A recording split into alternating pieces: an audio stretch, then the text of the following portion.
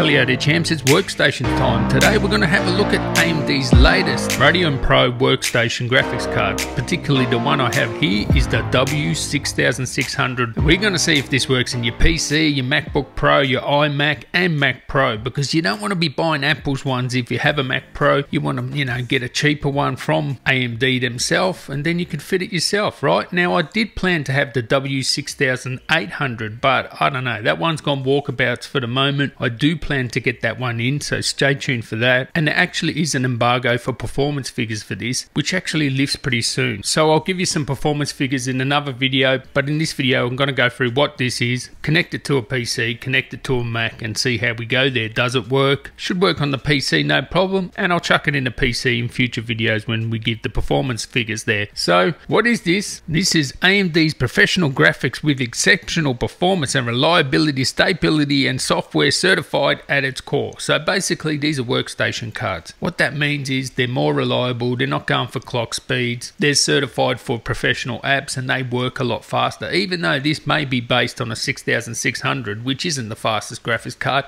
it probably will outperform a 6900 XT in many workstation applications, just because it has Radeon Pro drivers. Now of course the W6800, which has 32 gigabytes of RAM, that thing is a beast, so can't wait to hopefully get a look at that. But this one here, the W6600, it's based on TSMC's 7nm technology. It has 28 ray accelerators, so I guess that's ray tracing cores, 1792 stream processors, 28 compute units, and there's lots of flops. We have 20.8 teraflops of peak half precision FP16 and 10.4 teraflops of peak single precision FP32. So basically this should be able to work for PC and Linux, although it doesn't say that it supports Mac OS. But we're going to find out today if it will work on a Mac. It's 130 watt and you need a 350 watt power supply minimum, 8 gigabytes of GDDR6, PCI Express 4 of course. It's a single slot. We have some H.264 and H.265 encoders built in. It has 32 megs of infinity cache and 128-bit memory interface and up to 224 gigabytes of bandwidth there, memory bandwidth. And it looks pretty cool, right?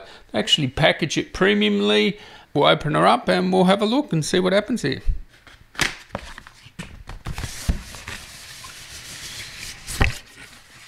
Ooh, have a look at that. That's pretty cool, isn't it? That's pretty nice packaging there.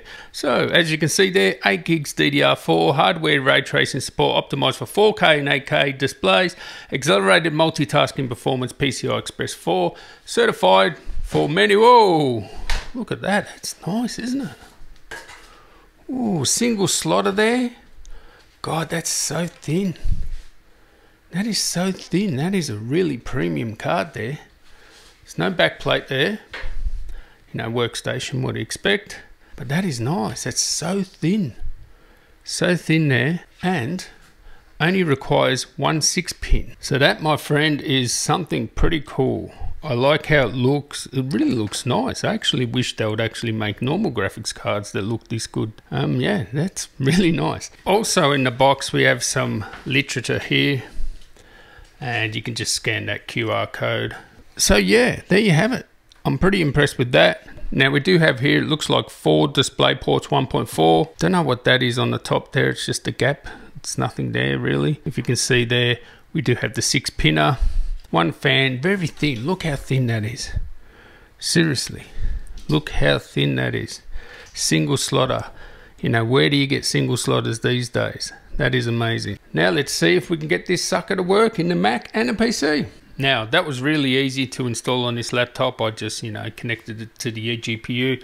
I actually installed the graphics card on the eGPU, and then we just installed the software here. Now I did go to tuning, so I went to performance tuning, and of course these are blue drivers, so that means professional.